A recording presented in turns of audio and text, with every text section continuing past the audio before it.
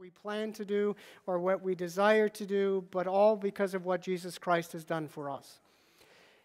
And yet the Christian life is not a passive life, and we've been talking about that, the active life of a follower of Jesus for the last 5 weeks and now concluding in the 6th week. And so I would like for us, I'm going to read the call to, and then I would like for you to talk about the activity that we as disciples of Jesus are to do. So call to, follow. Call to, submit. Call to, share life. Call to, call to, serve others. Call to, reproduce disciples. And that's the last in our series, and we're going to be looking at not only the Great Commission, but the Great Commission in light of Acts chapter 14, where we see that lived out in the lives of God's people, that we are called to reproduce, that as disciples of Jesus, we are called to make disciples of Jesus. And so before we lift up our voices in song, we take a moment to greet one another.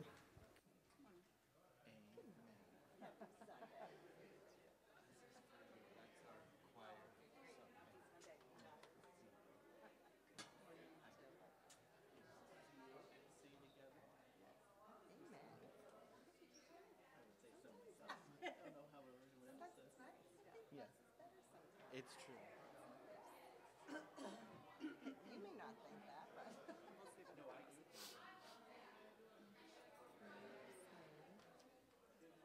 Glory to Jesus. Where is my glory to Jesus? Glory to Jesus. So we're doing this. Yes. Hi, Jensen. Good morning. Good morning. How are you?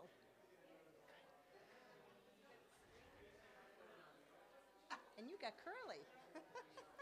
That's why she can't sing. You'll see that in our worship order in your bulletin. We're starting with the Old Testament scripture this morning, which is really a call to worship as well, of God reminding us of who we are to be as the people of God. And so Karen will read this Deuteronomy text, and then we'll go into singing to our great God. Our Old Testament reading is taken from the 6th chapter of Deuteronomy, starting with the 4th verse. Hear, O Israel, the Lord our God, the Lord is one. Love the Lord your God with all your heart and with all your soul and with all your strength. These commandments that I give you today are to be upon your hearts. Impress them on your children. Talk about them when you sit at home and when you walk along the road, when you lie down and when you get up. Tie them as symbols on your hands and bind them on your foreheads. Write them on the door frames of your houses and on your gates. This is the word of the Lord. Thanks be to God.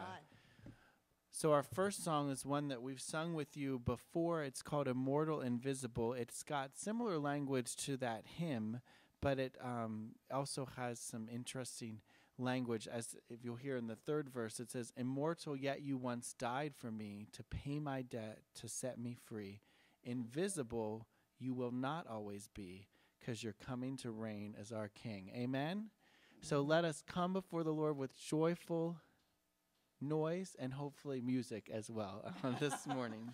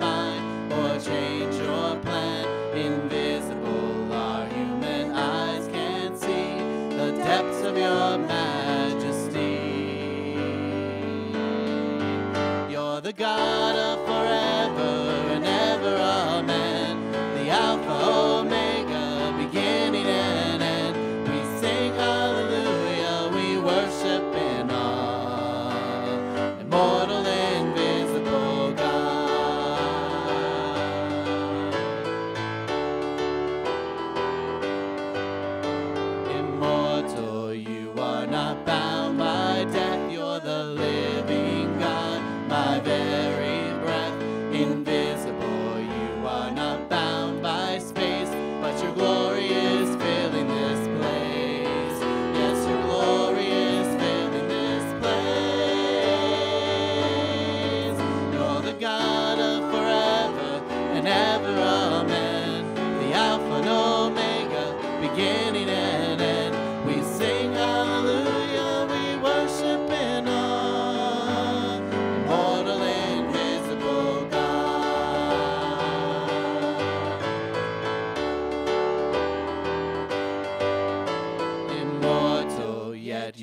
once died for me to pay my debt, to set me free. Invisible, you will not always be, 'cause you're coming to reign as our King, and the saints will fall down at your feet. You're the God of forever and ever, amen. The Alpha and Omega, beginning and end. We sing hallelujah, we worship in awe, immortal, invisible God.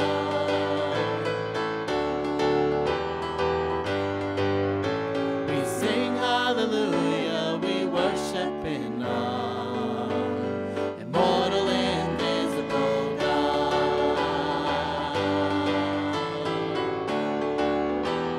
Immortal, invisible God. Amen. That is the God that we come before, this awesome God of the ages that we've been called to submit to and follow. And this next song is a new song that we are glad to teach you this morning. We're gonna sing the verse so that you hear the tune, and then have you sing it with us once before we go into the song, because it's very simple. But it's all about how it's God who is at work within us that will enable us to follow, that will enable us to reproduce disciples, that will enable us to abide in Jesus and bear fruitful lives. And so I'm just going to play it first. Here's how the verse goes.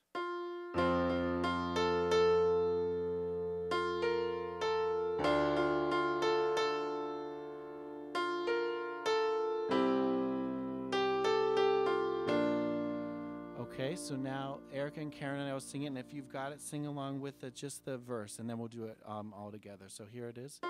Greater is the one who's in us, greater is the one who calls our name, he will never fail. Isn't that good news enough? We could say amen. He will never fail, but we have much more to sing. But we've got the melody now, you've got the tune, so let's sing it unto the Lord.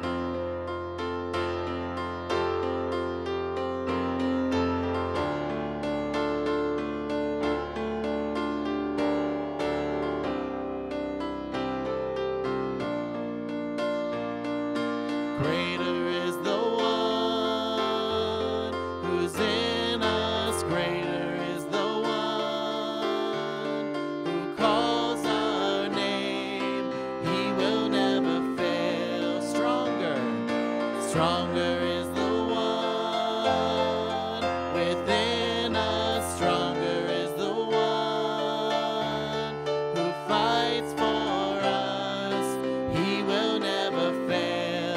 You will never fail, for your love endures forever. Oh, your love endures forever.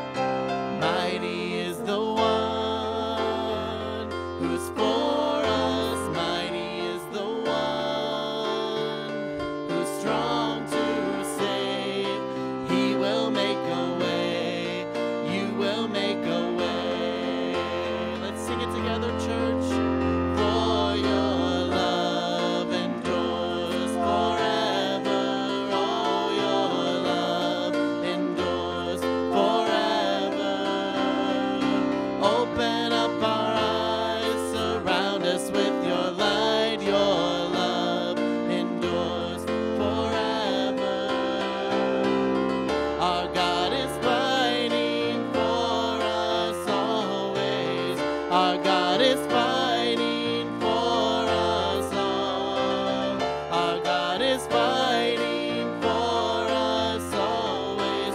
We are not alone. We are not alone. Our God is Fighting for us always. Our God is fighting for us always. Our God is fighting for us always. We are not alone. We are not alone. We are not alone. We are not alone. We are not alone. We are not alone.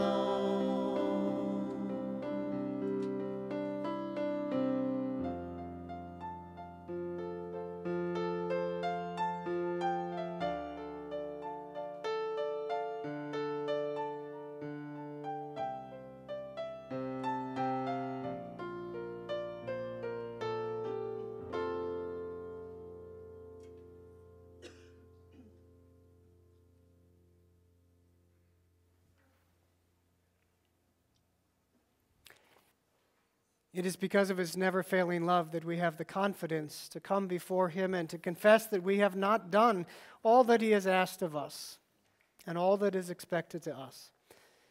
But to know that as we make that confession, that his love for us never fails, that his mercies come to us new each and every moment.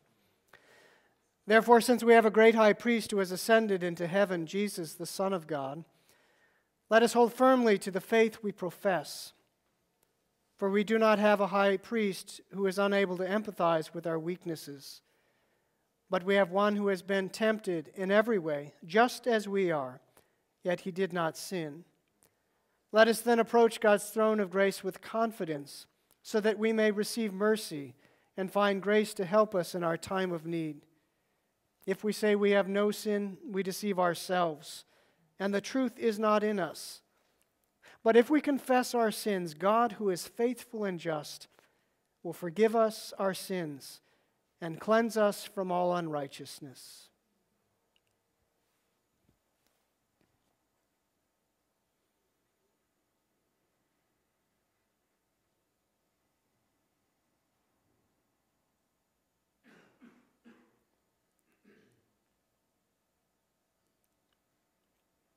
Together we pray.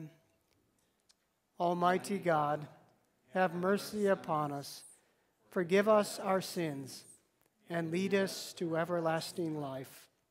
Amen.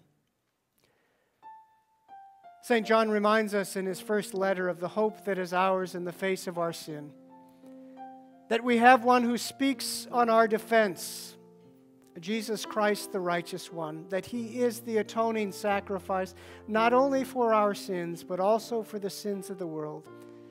And it is in the name of this righteous one, Jesus Christ, and for his sake that I declare to you that your sins are forgiven, in the name of the Father, and of the Son, and of the Holy Spirit. Amen. Karen, let's project the chorus to that last song again, For Your Love.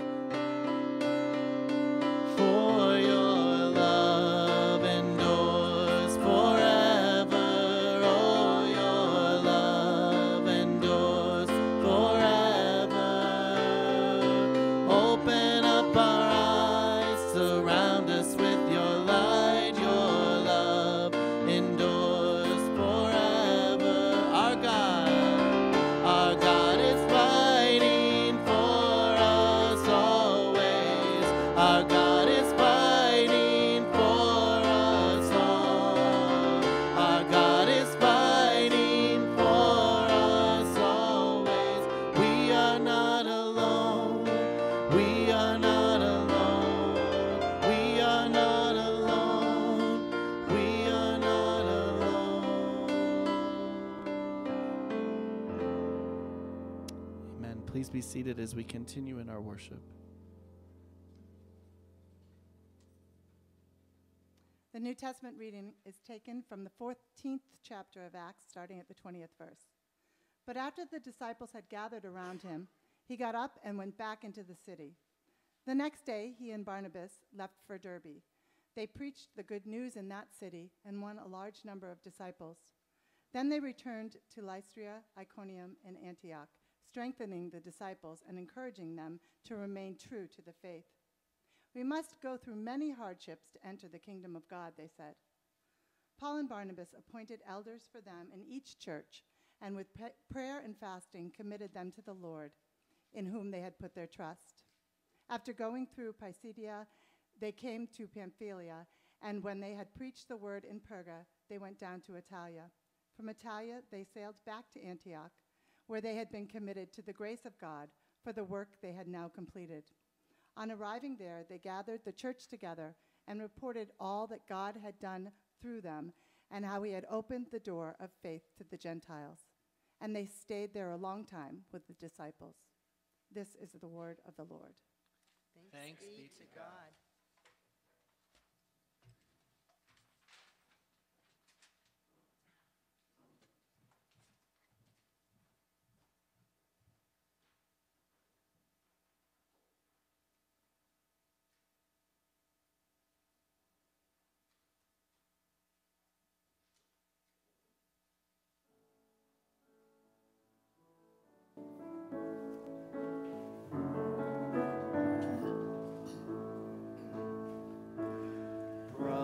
Brothers, let us come together, walking in the Spirit. There's much to be done. We will come reaching out from our comforts, and they will know us by our love. Sisters, we were made for kindness. We can pierce the darkness as He shines through us. We will come reaching with a song of healing, and they will know us by our love. The time is now. Come, church, arise. Love with His hands, see with His eyes. Bind it around you. Let it never leave you. And they will know us by our love.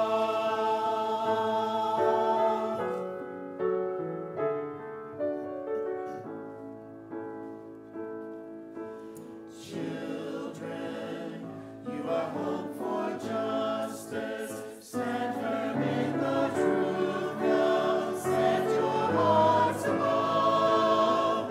You will be reaching long after we're gone, and they will know you by your love. The time is now. Come, church, arise. Love with His hands, see with His eyes. Bind it around you. Let it never leave you.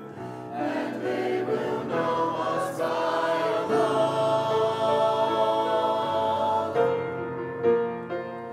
The time is now.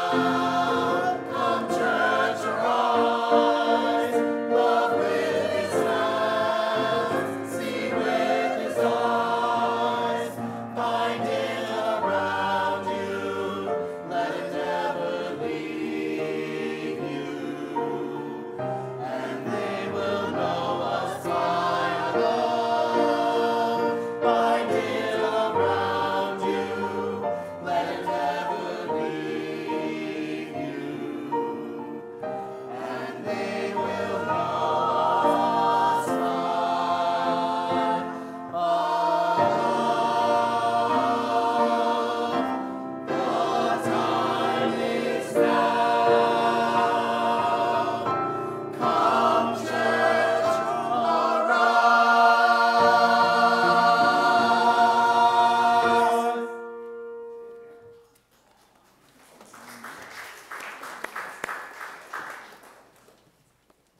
Oh, church, arise. The Holy Gospel according to St. Matthew, the 28th chapter. Then the 11 disciples went to Galilee, to the mountain where Jesus had told them to go. When they saw him, they worshipped him, but some doubted. Then Jesus came to them and said, "All authority in heaven and on earth has been given to me. Therefore go and make disciples of all nations, baptizing them in the name of the Father and of the Son and of the Holy Spirit, and teaching them to obey everything I have commanded you. And surely I will be with you always to the very end of the age." This is the gospel of our Lord.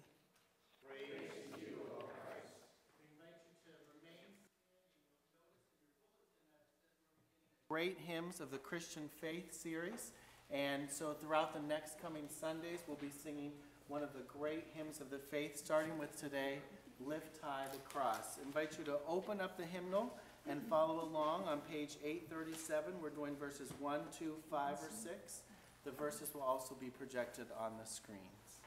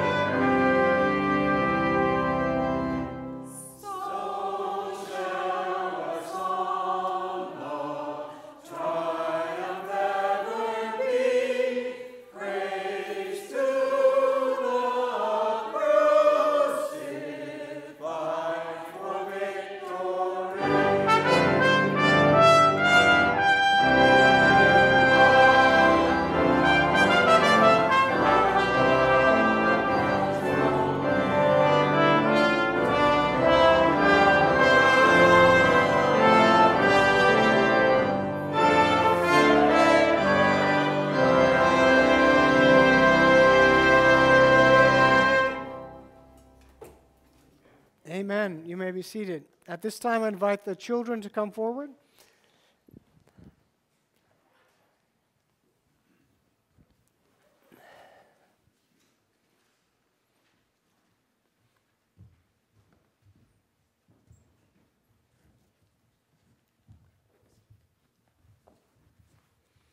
What's that say? Wave something?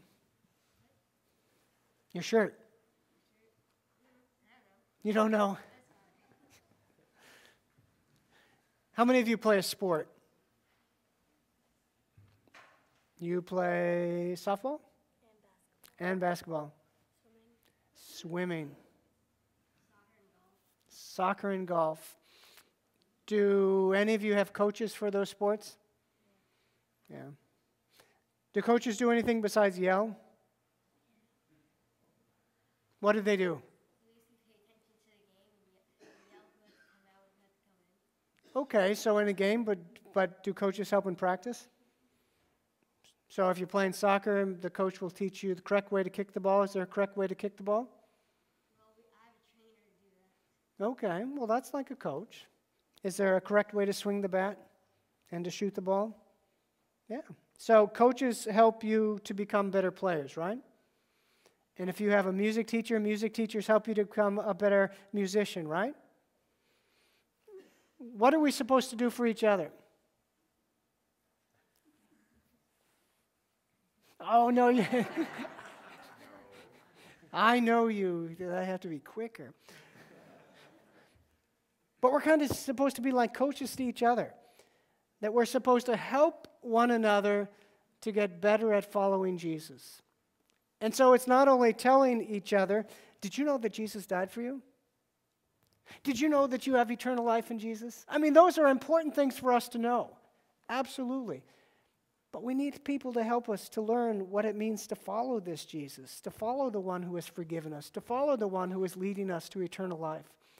And so that's why God has given us Christian parents, and that's why He's given us teachers and other people at church. They're like our coaches, that they help us to become better disciples of Jesus Christ.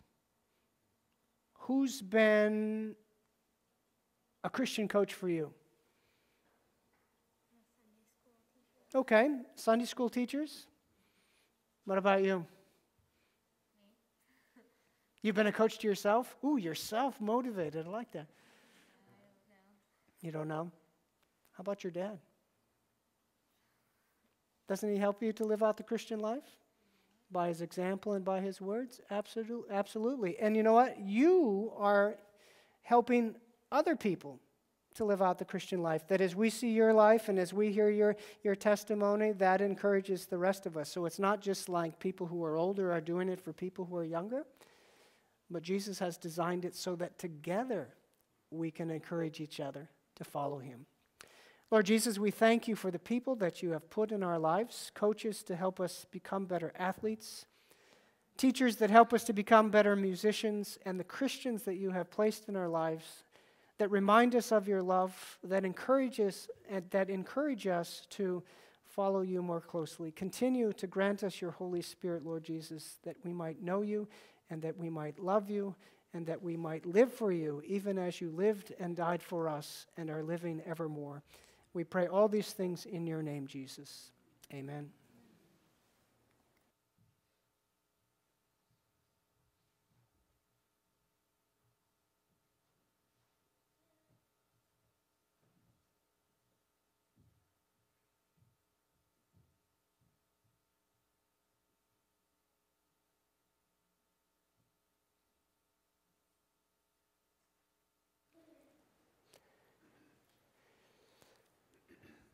The confirmands and I are currently studying the 10 Commandments. Anybody remember what we studied this last Tuesday? Which commandment were we on? The third commandment. Very good. Remember the Sabbath day by keeping it holy. Sometime in November, we're going to tackle the sixth commandment, you shall not commit adultery, which is always an interesting time when you have 7th and 8th graders. Here we are wrestling with you shall not commit adultery, and in that particular class, I emphasize the gifts of sex and marriage, God's intended purposes and designs.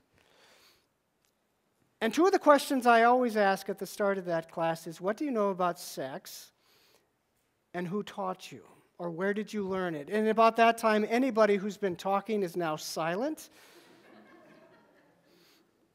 And understandably so. What is Pastor asking those kinds of questions for? And after a pregnant pause, we'll just lay it out there. After a pregnant pause, you got to have a little fun, right? people began to warm up a little bit, at least in terms of the second question. Not so much the first one, but the second question. And they'll mention, well, I learned about the birds and the bees or about sex and reproduction from health class, or maybe somebody left a book for me on the table. And occasionally someone will say, my mom or dad gave me the talk. As if it were one conversation, the talk. And some of you have experienced the talk, and some of you have given the talk. Parents, by and large, they have trouble completing sentences. And they look helplessly out of their element. And the kids don't fare much better. They have visible signs of distress. And by and large, everybody's glad when the talk is over. It's like, check it off the list, never, ever again. Was that any of yours experiences growing up? I'm still waiting for the talk. So is we recording Mom, Dad? I'm still waiting. I learned about it on the bus, which is never a good thing. But as you think about that, it's one of those conversations that ought to be a heartfelt conversation, a good conversation, and part of it is starting far earlier than waiting until they're at that age, because then it's just devastating. But it's nothing that we should be ashamed about. It's a beautiful thing, a wonderful thing, as long as it's used within the context and confines in which God has given us. Remember, it's God's idea. In the beginning, God created male and female. God created men and women so that they might become one flesh, so that by the power of His word and according to His plan, that they might be fruitful and multiply, so that together they might reproduce. And I bring that up because we need to understand that as disciples of Jesus Christ, we are called to reproduce. And this too is by divine design. And as we talk about disciple making, and this the last in our series on discipleship, as we talk about mentoring other believers in Jesus Christ, hopefully none of you will have visible signs of distress. And hopefully none of you will be glad, I'm glad that talk is over. And hopefully none of us will be content to be spiritual eunuchs, to live lives of spiritual barrenness. Stated positively, hopefully all of us will embrace this particular aspect of what it means to follow Jesus. And more than that, hopefully all of us will see that we are, by God's grace, already engaged in this most blessed work. Certain Bible passages, as you know, are difficult to understand or hard to apply to our living, and then there are times in which it's both. And I thought that if we can switch over, please.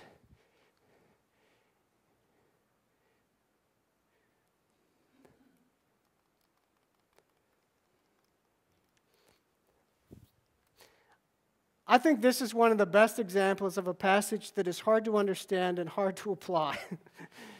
In this wonderful chapter in 1 Corinthians 15, where Paul's talking about the resurrection, towards the close of that, he says, now if there is no resurrection, what will those do who are baptized for the dead? If the dead are not raised at all, why are people baptized for them? And we say, huh? You didn't even know that was in there, did you, some of you? It's like, that's in the Bible? What does that mean, and how in the world do we begin to apply it to our lives? Are we to be like the Mormons and baptize dead people via proxy? No. So there are some passages that are hard to understand and difficult to apply, or both, and this is a category in which it is both. But when it comes to the Great Commission, as it is often called, there is no confusion, is there? Jesus lays out a clear directive that if we are disciples of Jesus Christ, we are to make what? Disciples of Jesus Christ. That we are to make and encourage and strengthen other disciples of Jesus Christ. And just as the Lord enabled Adam and Eve to obey the command to be fruitful and multiply, so too Jesus' presence among us and his life-giving power enables us to make other disciples. And it struck me as I was selecting texts for this sermon series, and this particular sermon, is that the Great Commission laid out for us in Acts chapter 20, or not Acts chapter 28, Matthew chapter 28, is seen clearly lived out in the lives of Paul and Barnabas in Acts chapter 14. That the command of Jesus and the promise of Jesus are lived out, acted out in the lives of God's people at that particular time. And so let's take a look. It begins with the next day, Paul and Barnabas left for Derbe. So the beginning of the Great Commission is therefore what? Therefore go. And the next day, Paul and Barnabas left for Derbe. That sounds a whole lot like going. And as we look at the history of the early church in Acts and other writings, we see that God's people took Jesus' command to heart, that they were a church on the move, they were a people on the go. And I will say that I'm privileged to serve and minister among you and with you because we as a congregation are a congregation on the go. Praise God. Because that cannot be said of many congregations. But this is a congregation who gets the Great Commission. This is a congregation that is on the go.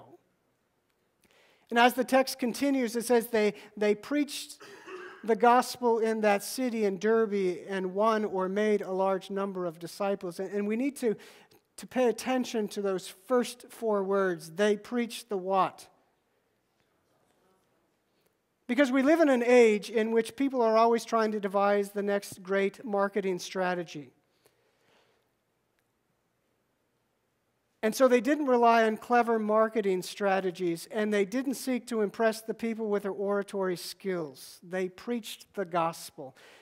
And why did they preach the gospel? Because they recognized that it was the power of God for salvation for all who believe, first for the Jew and then for the Gentile. And we ourselves, hopefully everybody who is gathered here, has experienced firsthand the saving power of the gospel. And that is why we are here. As Paul writes, that we who were once dead in our transgressions and sins have been made alive in Christ Jesus. Matt, have you been made alive in Christ Jesus? Amen. And the reason why is because the gospel has impressed upon your life at home and here and other places.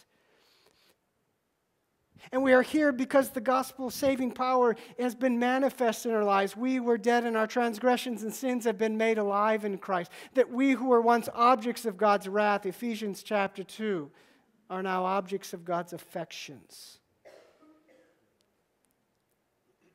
And because of his affections, because we are no longer dead in our transgressions and sins, we are no longer to wallow in sin, in its shame and in its destructive forces, but rather we are to rejoice that no matter what we have done and no matter what we have failed to do, that there is for us forgiveness free and full in Jesus. And we who have experienced the saving power of the gospel are to share that message with others, that they too might be born again, that they too might be made alive with Christ Jesus. It's not going to be our marketing strategies, and it's not going to be how clever we are in our speaking. It's going to be in our willingness to share the gospel, because we believe that it too is the power of salvation for all who believe. But notice as it moves on, it says they preached the gospel in that city and won a large number of disciples. Then they returned to Lystra, Iconium, Antioch, strengthening the disciples and encouraging them to remain true to the faith. Paul and Barnabas did not consider their work completed when disciples were made. They continued to return to those cities where disciples were made so that they might strengthen and encourage those disciples to remain true to the faith. It is not enough for us as a congregation to baptize.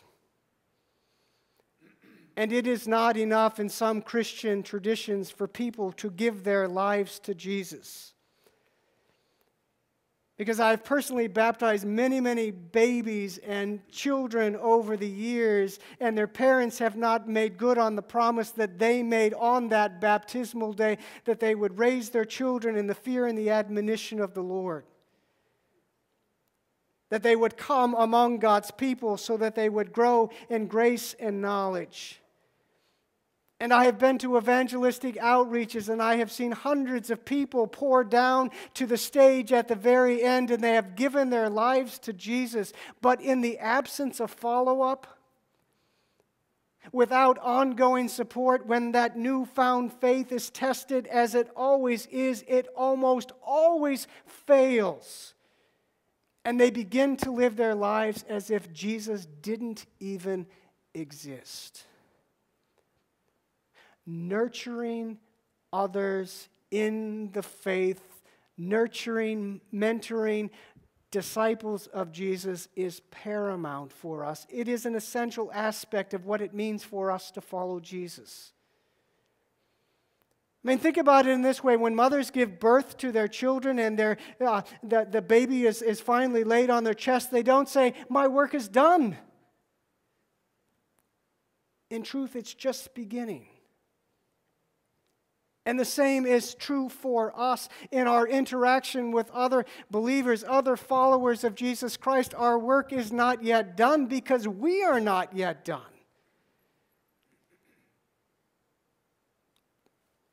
Both of us need to be mentored, and both of us need to mentor. And thanks be to God, that's precisely what many of you are already doing, even if you're not aware of that fact. Those of you that work with the preschoolers or teach the older kids in Kids Connection, you're not just simply teaching them Bible stories, you are discipling them. And those of you that lead in Pulse and facilitate one of our small groups, you are mentoring fellow followers of Jesus. And the work that Connie and Erica do, and the work that Lynn and Bill do, they're not merely providing an avenue whereby people who are struggling with divorce can find a listening ear, and those who are dealing with grief can find an outlet. They are seeking to strengthen and encourage believers to remain true to the faith. And whenever you meet with fellow brothers and sisters in Christ, and they lay out before you family problems or health issues or things that aren't going well at work. And as you sit there and try to be a good listener and seek to offer godly counsel, you're doing more than that. You are mentoring them. On and on it goes. We could talk about the different situations in which we find ourselves. In the ways in which we do it one-on-one, in person, over the phone, or via the internet, with individuals or groups or couples. And in all of those things, we are seeking to strengthen and encourage them that they, like us, would remain true to the call to follow Jesus. Parents, especially those of you who still have children at home, you are in a prime position to mentor your children. Grandparents, in many cases, you are in a prime position to mentor your grandchildren in the faith. That as you share life together, as we heard in Deuteronomy chapter 6, you are to impress the gospel of Jesus Christ upon their hearts and their minds. That it's to be a part of your daily conversation. That as you live life together, you are to keep Jesus Christ crucified and risen before their eyes, reminding them daily that they are loved. And when they do what they're not supposed to do, or they don't do what they're supposed to do, you need to remind them and assure them in those moments that there is forgiveness for them free and full. teach them by your words and train them by your actions what it means to follow Jesus. And having said that, I recognize that many of us feel ill-equipped to mentor anybody, even our own children and grandchildren. And if that is true for you, then take to heart the promise that Jesus has made to all of us. He has promised to be with us always, even until the end of the ages. And all of the promises Jesus makes are true and certain. Amen? That none of the promises Jesus has made to us are empty. They're not vain. They're not null. And we see that in this text in which Jesus kept that promise to Peter and Barnabas. On arriving there in Antioch, they, Paul and Barnabas, gathered the church together and reported. And I would like for you to read with me the last section. Reported all that God had done through them and how He had opened the door, faith, to the Gentiles. Who was doing the heavy lifting?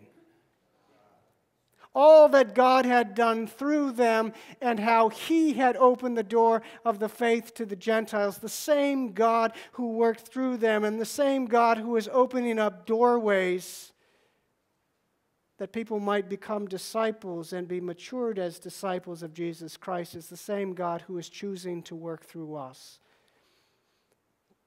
And the same God who continues to open doorways for us.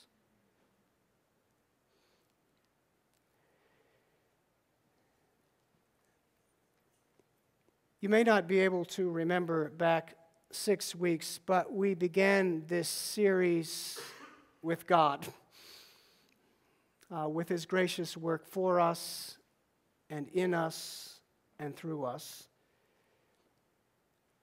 And that's where we're going to end the series, with God's gracious work in us and for us and through us. That in His grace, God has called us to follow Jesus. Not because we're bright, not because we're good looking, not because we're anything, because He is a God of grace and love. That in grace, God has called us to follow Jesus, to follow the one who submitted Himself to the Father's will, becoming obedient unto death, even death by crucifixion, to follow the one who lived His earthly life in close-knit community, to follow the one who grew in grace and wisdom before God and men, to follow the one who rendered the ultimate act of service by giving His life as a ransom for us, to follow the one who has poured out His Spirit upon us that we might know Him and that we might follow Him. In His grace, God the Father has called us to follow Jesus. And in following Jesus, we are learning together how to submit to Jesus. And we are growing together as those who are following Jesus. And we are learning together what it means to serve and what it means to reproduce. That together, by God's design, and by God's plan, empowered by His Word and His Spirit, we are maturing disciples of Jesus, even as we seek to make disciples of all nations. Let us pray.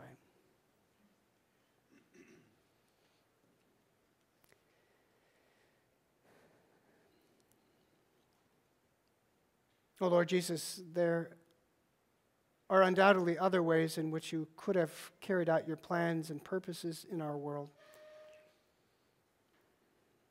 But You have chosen to work through us. And as we think about those first men and women You chose and the way in which You worked through them, how the gospel went out from Jerusalem to Judea and Samaria, how Paul and Barnabas and others traveled to Pamphylia and Perga and other places, and as they shared that powerful gospel message, that lives were changed in time and for eternity. And we are those who have benefited from that ongoing process of making disciples. And we are privileged to share in the process of yet making other disciples and mentoring those You have already brought to faith. Help us, Lord, not to shirk our duty, not to think it is beyond us, because it's what you have chosen, and it is what you have chosen to empower us to do. And so let us celebrate what you have done, and let us look forward to what you desire to do. And let us believe that the gospel is enough.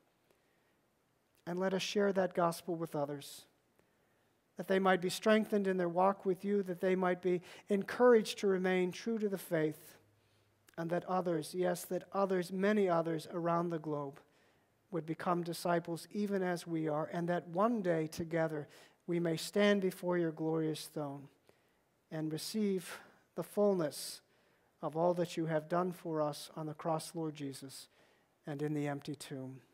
To you be the praise and the glory now and forever. Amen.